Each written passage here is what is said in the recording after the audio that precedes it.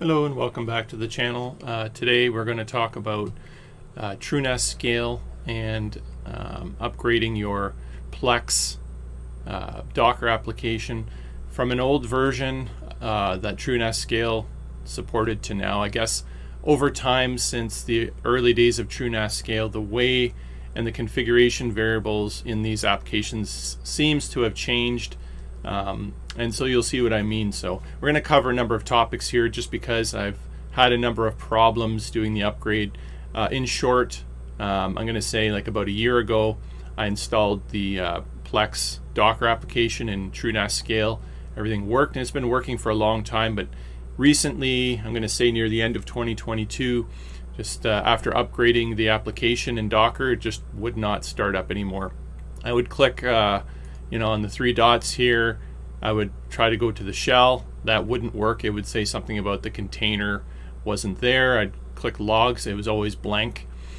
And just couldn't figure out what was going on. I did a lot of reading online, and there's a number of things we're going to cover today in terms of some of the problems as to why it wouldn't come online, how not to lose your configuration in these apps going forward. And each app's a little bit different, but the concept that IX Systems seems to have implemented in here, we're going to talk about that, at least using Plex as an example.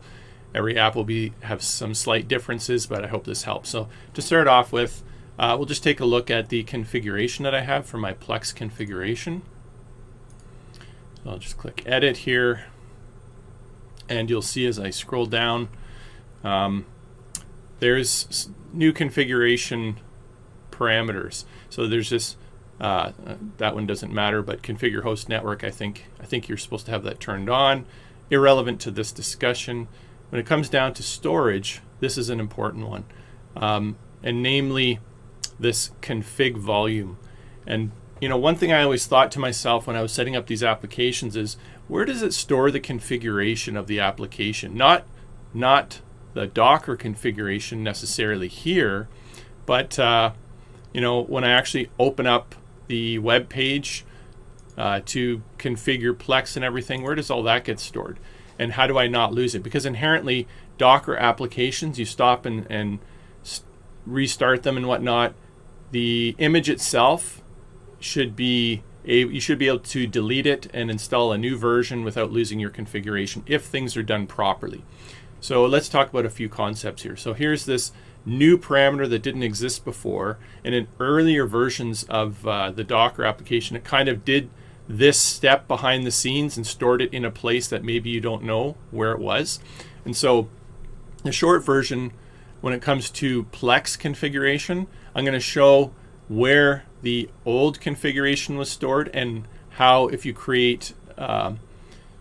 upgrade your application to this new version where you have the ability to configure it here, how you can retain your Plex configuration.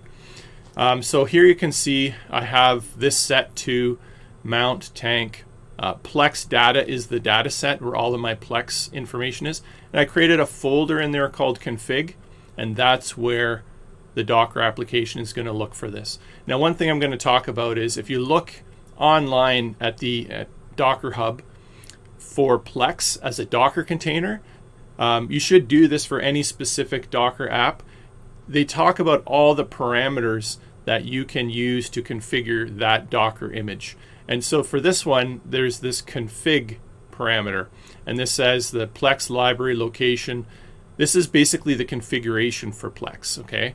So this parameter is basically directly related to this item here.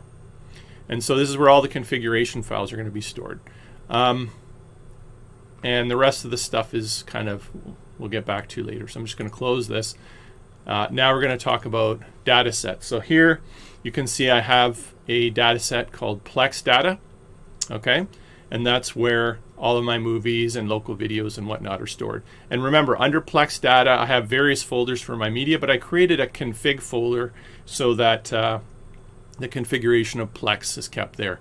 Now, if I wanted to, I could have created a separate data set here and just picked that location in my Docker Hub, in my Docker application parameter, and just specified it separately, but I want to back it all up under here, my media and configuration. All right, so let's talk about the previous version of the Docker application. Where did it keep its configuration? Well, you'll see here this ix-applications dataset. This gets created automatically in TrueNAS Scale, and this is where IX Systems keeps all of their Docker application information in this dataset. So that's important to note.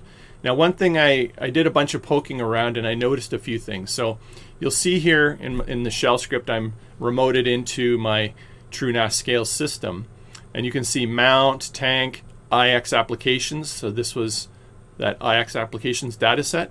Then you go under releases, the releases folder, and under releases you're going to see all of your apps, your Docker apps. This one was called vSoft Plex. So if I come back here to apps, right, vSoft Plex, but you're going to see all your other applications are going to have a folder under releases. Now, under vSoft Plex, there's this folder called volumes, IX volumes, and they created this IX Plex config. And under there, I'm in that folder right now, there was this folder called library. I renamed the folder to BKP library as I was doing some testing, but it was called library. And what I ended up doing was, remember in my configuration for vSoft Plex, I noticed when I upgraded that there's this new parameter I could specify where Plex configuration should be, and I said in this config folder. So if I go to this other tab here, I'm in the PlexData and I'm in the config folder, which I created myself. I copied that library folder from this IX applications IX Plex config path to here. And once I did that, all my configuration parameters, when I opened the web portal for Plex, all of my configuration was retained. Whereas if you were to point it to that config folder and there's no library folder there, Plex is going to think, oh, this is a brand new install, and you're going to see the main screen where you have to configure Plex from scratch. So that's one way to keep your configuration, is copy it from that IX Plex config to the location you specified for your configuration within your Plex app right here. Now, another thing is, for your data files, I did notice my original problem as to why the application wasn't even starting. When it tried to deploy Plex, it would just sit there saying deploying, and I couldn't open a shell and I couldn't see any log information. I had no idea what was going on.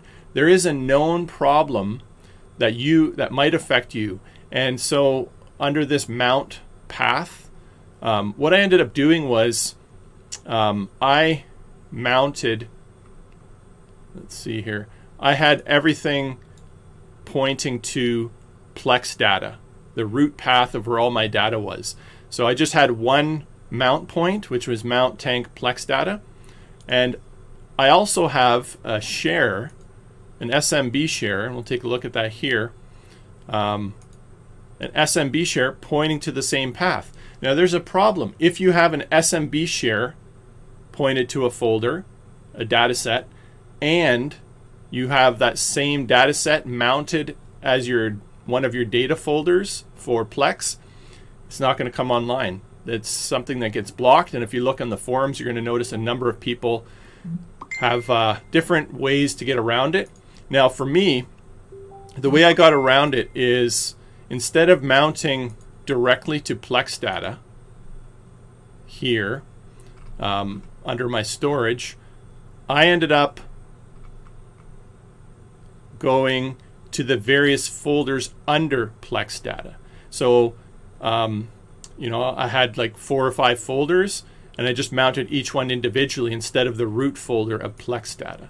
And so because it's not, I'm not using the same data folder as my SMB share, it's like subfolders, that seems to have solved it. Now another way that you can get yourself up and running without having to remap all of your data folders here is you can go into shares, you can stop the share like turn it off temporarily, start your Plex application, and then go back into shares and turn it back on. And as long as Plex starts first, it looks like it'll work. But I just wanted to point out all of those things that why your application may not start up, and also talk about how to retain your configuration. So hopefully this video helps you get an understanding in terms of configuration of all your various apps, and